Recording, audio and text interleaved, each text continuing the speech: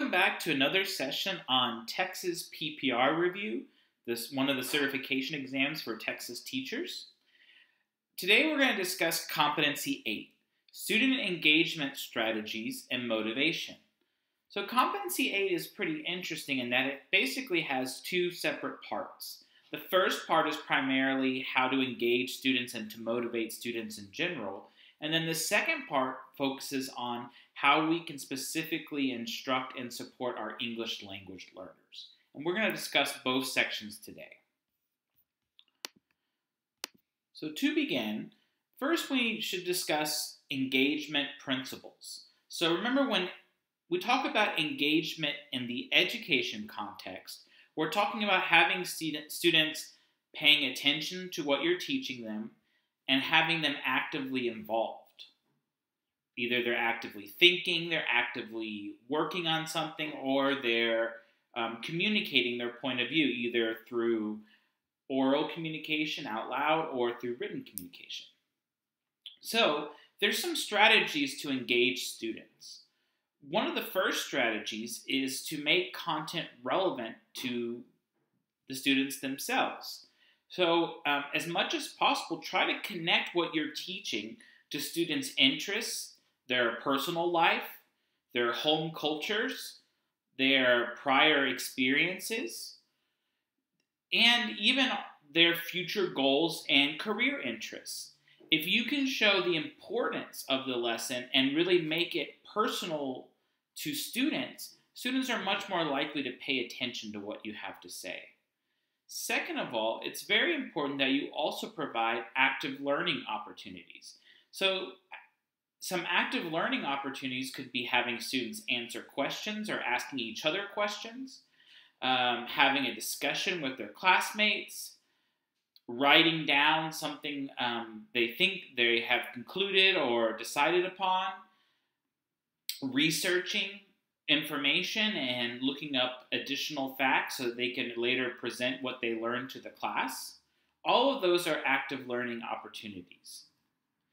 The opposite of active learning would be passive learning, and that would be primarily just students listening to a lecture. That would not be ideal because, unfortunately, if all of your instruction is just you teaching through a lecture format to students, especially the younger students, are going to become pretty disengaged pretty quickly. So as much as possible, you want to have your lessons have active involvement of students where they're doing the process or practicing the skills with you, and as much as possible having your activities hands-on where they're physically doing and representing their knowledge.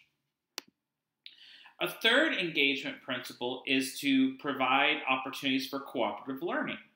So there are different types of cooperative learning, but one of the most popular forms is called project-based learning. And so in project-based learning situations, students are assigned a real-world problem, and they work with a group to come up with a solution based on researching.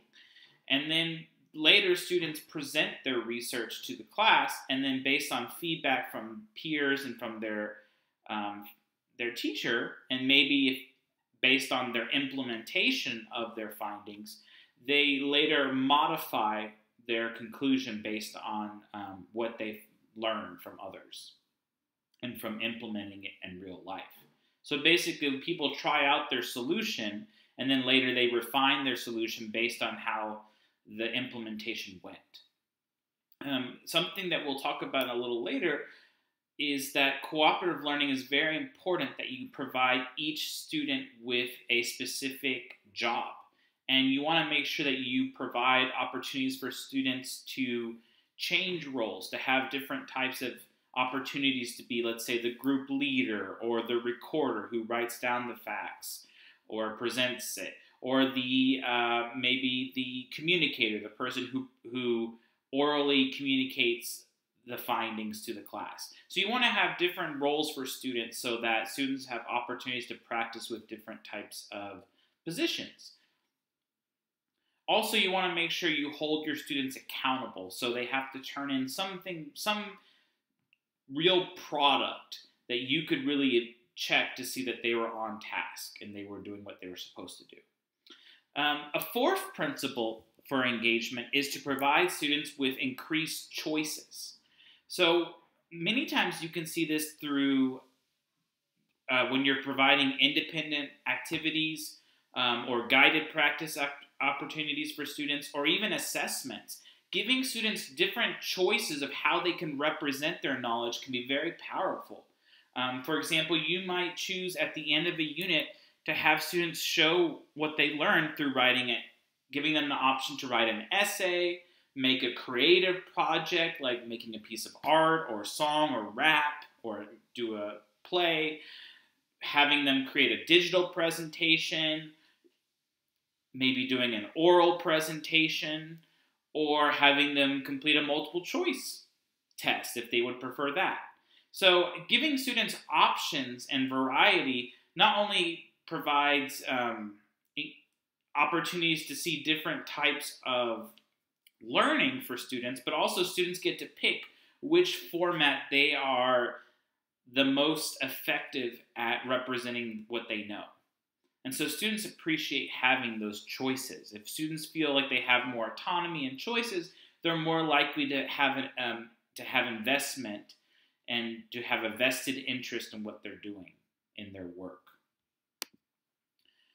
A fifth principle is to make sure that you're incorporating higher order or critical thinking skills.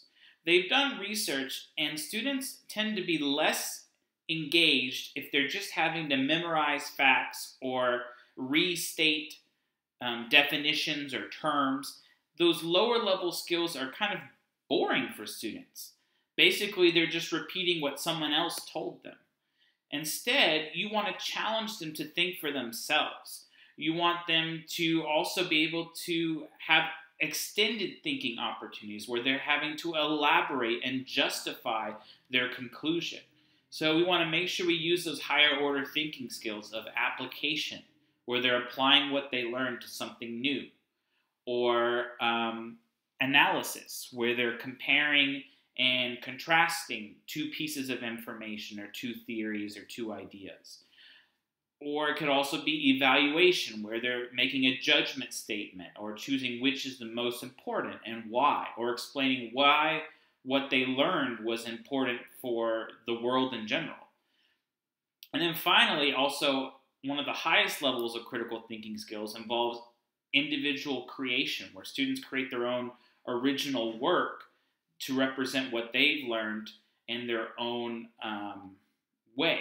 And so it kind of incorporates what we talked about with giving students choice while also challenging them with higher order critical thinking skills when you have them create their own representation of what they've learned. Another way to engage students is to have activities that involve inductive thinking. So inductive thinking is basically when you're giving students individual clues or individual pieces of information, and then they have to kind of piece it together and form a conclusion based on what they've seen. So you might, for example, give students several different objects and have them experiment whether or not these objects sink or float. And then you might have students create their own conclusion. Why do you think certain objects sink and certain objects float? And then later, after students present their conclusions based on their experiment, you can later refine it and help them kind of restate in formal academic terms what was the key theory or law that you learned. So students like being problem solvers or detectives. So inductive thinking opportunities are great. Opportunities for students to think for themselves and to come to their own conclusions instead of you just telling them the general law, theory, or rule and then having them apply it. Another engagement principle would be inquiry-based teaching. And inquiry-based teaching is very similar to the problem-based learning I talked about earlier. Here's the full process. So first of all, students formulate a problem, so they determine what is something that's pressing in their communities or what would they like to learn more about. Then they do observations where they think about how they have personally experienced this issue or what they have seen in their own lives.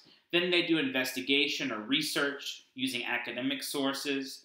Then they, based on that research and their personal experiences, they analyze and come to a conclusion about what they think would be a possible solution. Then they communicate their solution to the general public, and then they reconsider or rethink about their solutions and modify their solutions to consider how they could best implement the solution in the real world. And how could they determine whether or not their solution was effective or not? What criteria would they use or test they would take to see if they were effective in implementing what they proposed? Another engagement principle could be role-playing.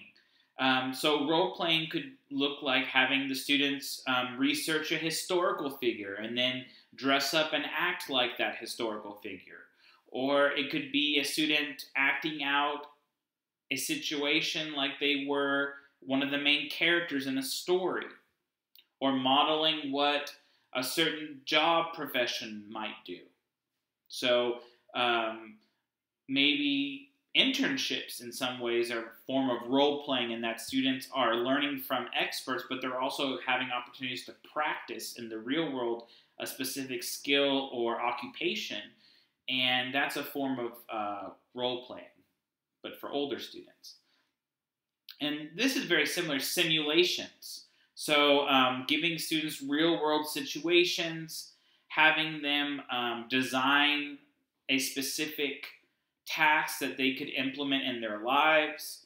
And so this would be also similar to project-based learning, but maybe a little bit less rigid in its structure. It would be more like you giving a hands-on demonstration or having students, putting students in charge of a certain task. Like, for example, for your music students, you might have them create their own marching formation. Or for your engineering students, or your science students, you might have them solve an environmental problem outside the school community. Classroom discussions and debates are a further activity that can be very engaging for students. Just make sure that you incorporate all students. So you need to keep track of who is talking and make sure that students have equal opportunities to participate. And you also want to think about maybe some discussion starters for when students stop and they don't really have much to say. And you also need to think of ways that students could maybe make their own comments, maybe write down their comments or their thoughts on, let's say, a Poll Everywhere internet document or some form where if a student is not currently being the one chosen to speak, they still have a way to write down or jot down what they're thinking before you move on to another student. So basically just making sure all students have opportunities to share their point of view, either orally out loud or in written form. And the benefit of these are it also challenges students to think on their feet. And so that kind of uncertainty and that challenge can really excite students because it's different, it's unusual. They're put on the spot, and if you do it in an appropriate way in a risk-free environment where students feel supported by their colleagues, it can be a fun challenge that's not overwhelming or daunting. So you really have to be careful in how you present and implement those discussions or debates. Also, just like we talked about in other competencies, you want to make sure you hear different points of view. So you don't want to just call on the same student or the same group of students that have similar points of view. You want to hear from all different students and validate all different students' point of views. Another way to support engagement is to have different grouping strategies for students. And grouping strategies will also help with the element of collaborative learning. So as much as possible, you want to group students with mixed ability in mixed groups or mixed ability groups. So you want to have groups of students that have a variety of academic levels. So you might have some advanced students, some students that are on grade level, and also some students that are maybe RTI Tier 2 or Tier 3 that are slightly below grade level and need additional support. You also want to have students of various language abilities as well. You want to have a mixture of native English speakers, also maybe beginner and intermediate English language learners, and also some advanced and advanced high English language learners. So you want to have mixed groups, and the primary reason for this is because it benefits both the advanced students as well as the students that need additional support. So first of all, the advanced students have opportunities to teach things in their own way, and they have to relearn the concept because they're helping their peers. And so in many ways they develop more depth because they're actually having to be able to explain it in their own words to someone else. And so sometimes advanced students also develop increased confidence and increased collaboration skills and presentation skills. This is probably even more important. The students who are struggling or need additional support really benefit from having a peer explain something to them in a different way. Maybe they didn't understand what the teacher was saying to them, or the way in which it was presented in the textbook, or however, but seeing the information explained to them using words that they understand, that's explained to them by a peer, is very beneficial. Students also learn the importance of collaboration and supporting each other. One thing to note is that you want to make sure that you change groups regularly. You want students to have opportunities to work with different types of people. If they stay in the same group, eventually the students could get tired of each other, or they might become too close and it becomes more of a social group and less of a work group. And you want to have, once again, expose students to different points of view and different cultures and different perspectives. And so having students work with different genders and different cultures and different groups of people and different types of learners is very beneficial. One way to avoid any conflict with students who might get frustrated because, let's say, they really enjoy working with their group that they were assigned with, is that you could tell them at the beginning of the year that one expectation is that you are going to switch your groups every week. And so that's just something that's the reality, that's the norm. You can explain why you're doing it, your rationale. But then if you introduce that at the beginning up front, students know what to expect. And so when you do change groups, it's not an overwhelming or frustrating situation for many students. So it's also important that you think about how are you going to assess students when they are engaging in active learning. We talked about the importance of active learning, but how can we assess students on the spot without interrupting their active learning, without interrupting what they're doing, their discussions, their hands-on learning experiences, their writing? Well, first of all, you could do ongoing assessment.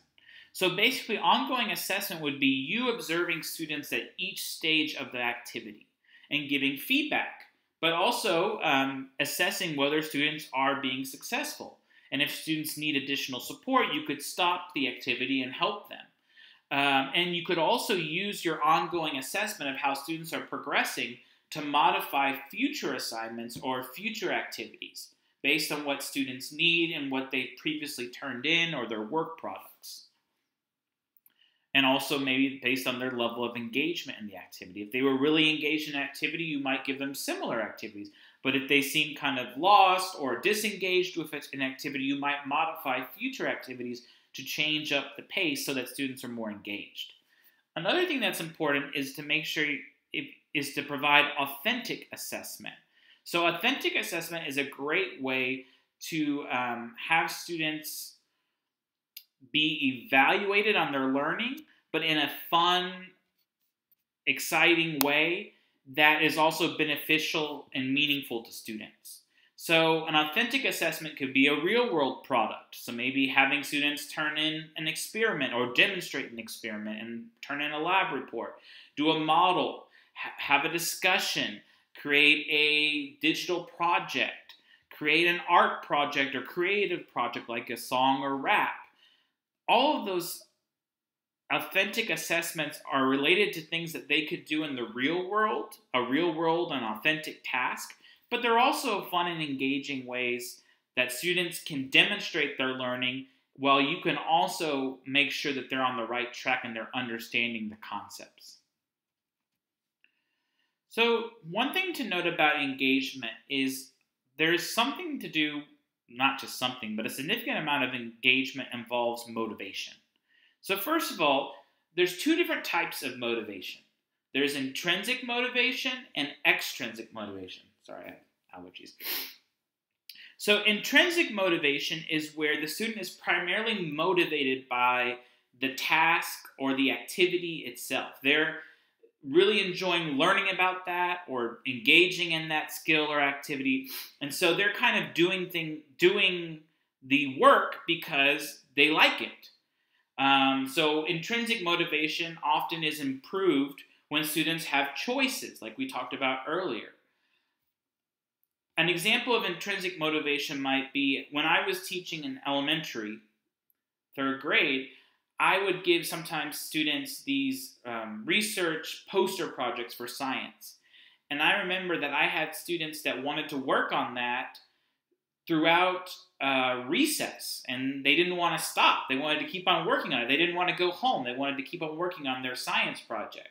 Or I had students do an animal research project and where they made their own PowerPoint online presentation on Google Slides that they would present to the class. And I had students that kept on wanting to make more and more and didn't want to stop. So when it was time to move on to math or another topic, they wanted to keep on going with that activity. So that's one way you can tell if students are intrinsically motivated, is if they're really excited about doing it and it's almost like they don't even recognize or realize that they're learning in the process. Extrinsic motivation is a little different. Extrinsic motivation would be if someone is motivated by tangible rewards or results. So most adults are motivated extrinsically for work, right? We get motivated based on our salary or getting paid. Sometimes students are also motivated by things like grades or small tokens or prizes that you might have in the classroom. So it's good to have both intrinsic motivation and extrinsic motivation. Those are both useful, but studies have shown that as much as possible, you want to encourage intrinsic motivation. If students feel like an activity is meaningful and valuable, they see the relevance to their lives, they enjoy learning and they enjoy doing it, and they enjoy working with their partners and collaborating, then they're more likely to be engaged than if you were just going to give them motivation through grades or positive or negative discipline. So some ways that you can encourage intrinsic motivation. Well, first of all, one way is just to find topics that students already have an interest in. So maybe you might do a survey of what students what kind of books they like to read, or what TV shows they watch, or what sports or activities they do for fun. And so assigning content that relates to what they're interested in can develop students' intrinsic motivation. If students are not inherently interested in a topic, then in order for them to be intrinsically motivated, they must feel like the subject is stimulating in some way. So maybe it's challenging. Maybe it appeals to their sense of curiosity. It's unusual. Maybe it could be something to do with fantasy, like something they haven't seen before, they haven't thought about before. And it's also important, if students aren't just naturally inclined to appreciate a subject, you also need to make sure that students feel like they have control over their activity, their learning. So maybe giving them choices, or making sure that the activity that you give them is not too difficult, that students feel like they can improve and affect the outcome of what they're doing. So here's a list of some ways to encourage intrinsic motivation, and I gave the citation below. It was They were created by DeLong and Winter. And so some ways could be novelty, so trying to make it unusual or unique, showing the utility, the importance of something, which is kind of similar to applicability, how they could apply it in their real lives. You could develop a sense of anticipation with students where you kind of build up their interest, like suspense. Surprise could also be a way, if it's positive, where your students are surprised with an unusual outcome. A challenge could be a way to intrinsically motivate students where you could explain to them that, yes, this is difficult, but it can be done. And I want to see if you all can solve this challenging problem.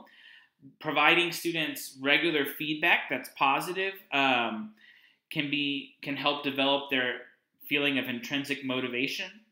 And then also developing a sense of closure where you have students reflect on why they did this learning. Why was it important? So another way to help encourage intrinsic motivation is to think of various different types of examples or ways students could utilize the skills in their lives or maybe in future jobs or even in the classroom itself. And then try to offer the learner as much control as possible. That way, students will have more ability to individualize what they're learning. They'll get to pick texts or books or topics that they find the most inherently interesting. And the way they demonstrate their knowledge will be how they personally feel like is the most meaningful way to represent what they know.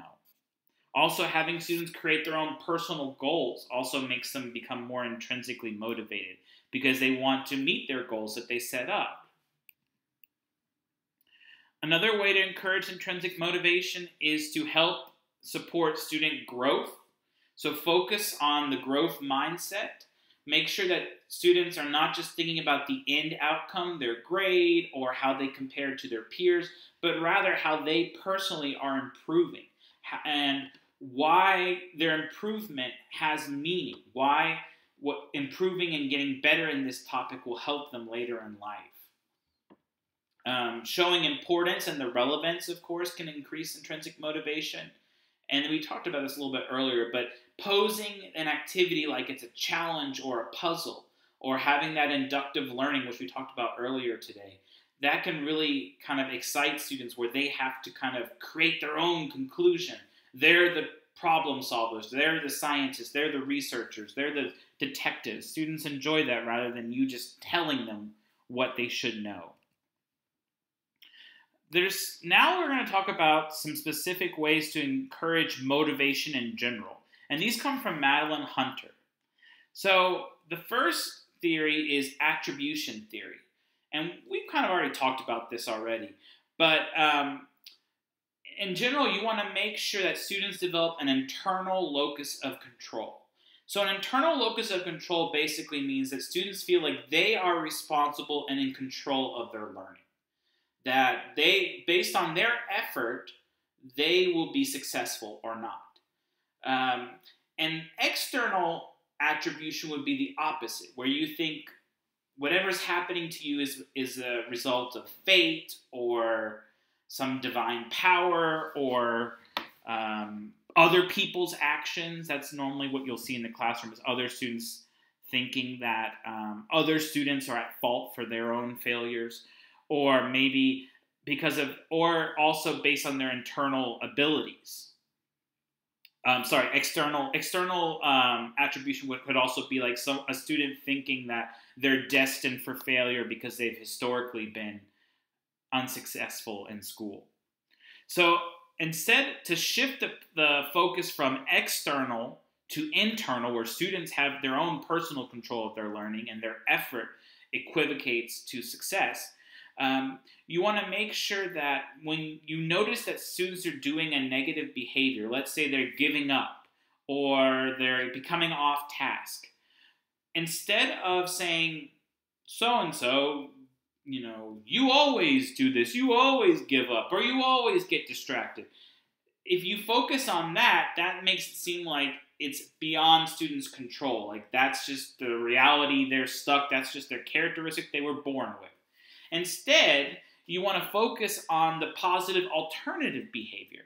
Like you might say to the student, you know, if you really work hard and you do this, this, and this, I think you could really accomplish this task.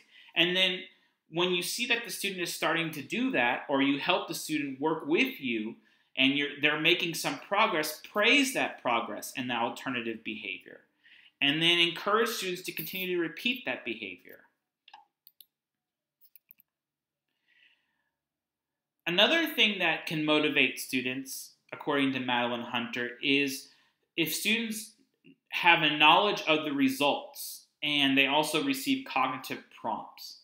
So students really need to see the results of their learning in the sense that they really appreciate feedback. They need to know quickly, as soon as possible, what they did right and why, and also what they did wrong and how they can fix it. If students know of their results immediately, they're much more likely to continue to persevere and to make sure they become proficient in that task. Another way to increase motivation is to increase students' level of concern. So level of concern is basically students' feeling of importance. And in the negative way, it could be, I guess, stress or anxiety. So you want to be very careful, because if you have a high level of concern where students feel like, oh, this is the end of the world, this is this big standardized test that affects whether they go to college or whether they're going to be successful, then if that happens, that might paralyze students. However, a medium level would probably be ideal, where students feel like it's important what they're doing. It's, you know, they need to do a good job, but they still feel like they can be successful. So they're paying attention. They're not just, you know, playing around, but they still, so they feel like the task is important, but they also feel like it's not overwhelming, like it's manageable. And then a low level of concern would be the opposite, where a student basically just doesn't see the point in what they're doing, or they don't care.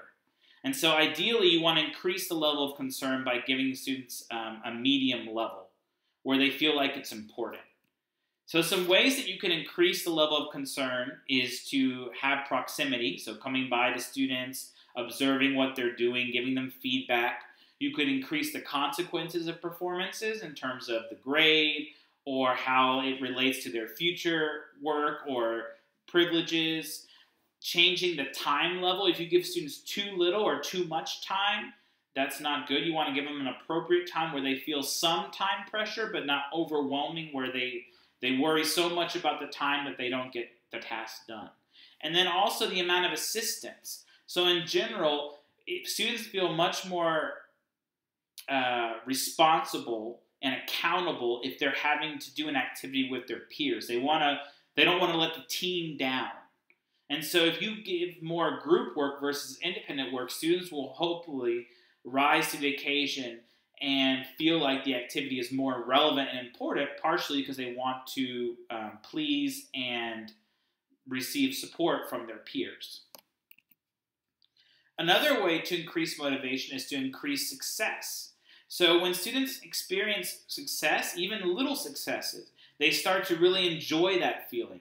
So maybe having these small benchmarks within an assignment, like after question 3, we're going to talk about it and then pat ourselves on the back if we did it right. Or within an activity, breaking it down into little steps and having a way to acknowledge students' success and also acknowledge students' effort can be really beneficial, because once students experience that success, it's almost like contagious. They want to keep on having it, and they know they can be successful, so they keep on wanting to do the activity and get that positive feedback and that positive feeling of being of having utility and being successful. Another thing that's interesting to note is that It's important that success is not too easy, though. Students still need to have some kind of effort they have to put into a task. It can't be too easy or it can't be overwhelmingly too hard. They need to have some effort so they feel like they actually were productive. Also, another part of feeling of success is to make sure that the outcome is uncertain. If every student knows they're going to get 100 on the final grade, then they might not put as much effort into an assignment.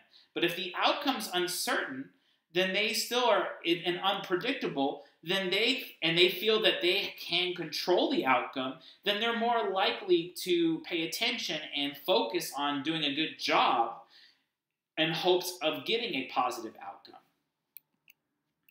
Another way to encourage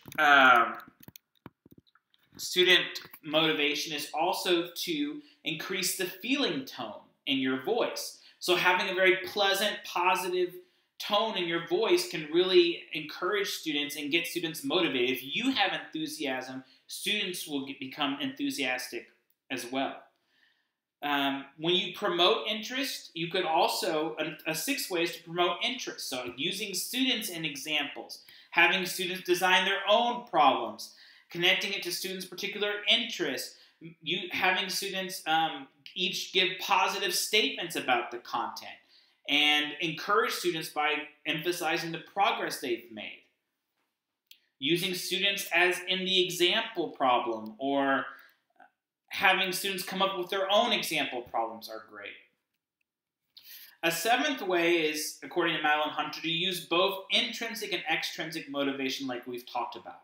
So ideally we want students to eventually become intrinsically motivated. And so in that case, they'll enjoy learning, they'll pursue things on their own, so they'll be focused on self-discovery and increased learning. They'll develop their own goals and work to achieve those goals, even if there's not a direct reward right away. And also, if students are intrinsically motivated and they start to experience struggle, if they feel like the activity is meaningful and it's valuable, then they're more likely to overcome any obstacles that might stand in their way. So they're more likely to persevere and have grit. So we're going to stop here for this first part of the lesson, and I'm going to post the second part. But thank you very much. So please look for part 1. I appreciate it. My battery is dying, so I don't want to stop what we've done so far. So we'll come back for the second part. Thank you.